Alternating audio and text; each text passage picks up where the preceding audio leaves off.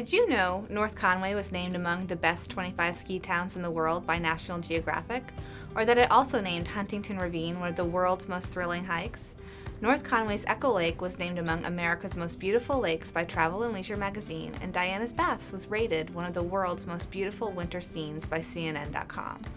North Conway was also named among the 3 most livable ski towns in the Northeast by Liftopia, and Yankee magazine named both Jackson and North Conway among the top 25 fall foliage destinations.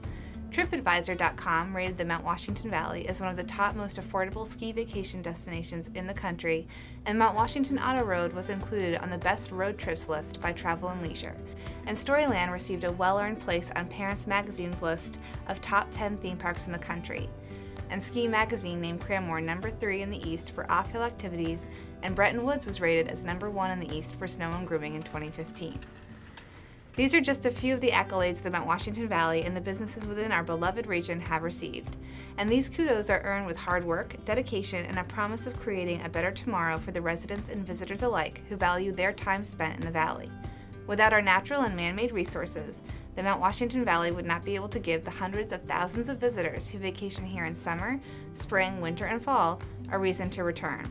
Each business in Mount Washington Valley adds a unique value to the success of our community as a whole.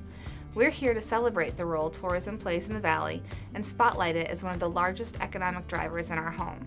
Whether you own a lodging property, attraction, accounting firm, retail shop, plumbing or excavating business, you're making your living from the money spent by tourists.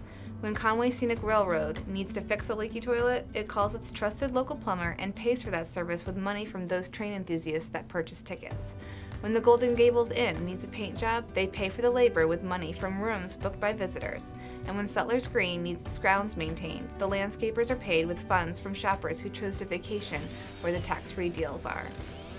In honor of these unsung and community heroes who work tirelessly to ensure that our tourism engine keeps moving, we celebrate National Tourism Week.